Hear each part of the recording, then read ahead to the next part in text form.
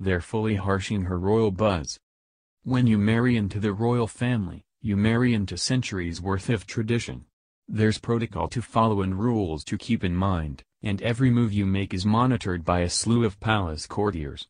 All of this is something Meghan Markle's having to get used to, and apparently she's pretty frustrated with being told no a lot of the time.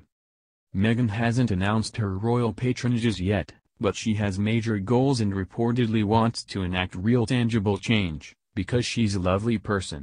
But putting them into action is harder than you'd think. The palace is a magical place, and it is also a place where all you hear is no, no, no, a source tells People. The most difficult job in the royal family is to work with Meghan's ambitions and make them realizable. She will get frustrated if she is told, you can't do this or can't do that. Meanwhile, People's source says Meghan's aides might not be used to the say it as you see it American mentality. Like, cool, but TBH if Meghan wants to use her platform to change the world for the better, the palace best get on board. According to a Daily Mail source, a reconciliation is completely off the table at the moment. There's no chance right now. He's been a complete embarrassment.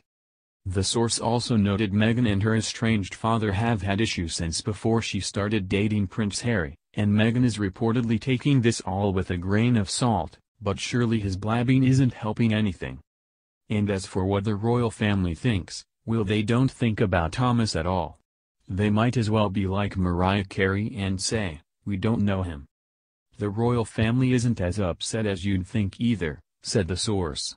Nothing any of them, the Markle family, say has any real consequence, and they, Meghan and Harry, have more important things to focus on.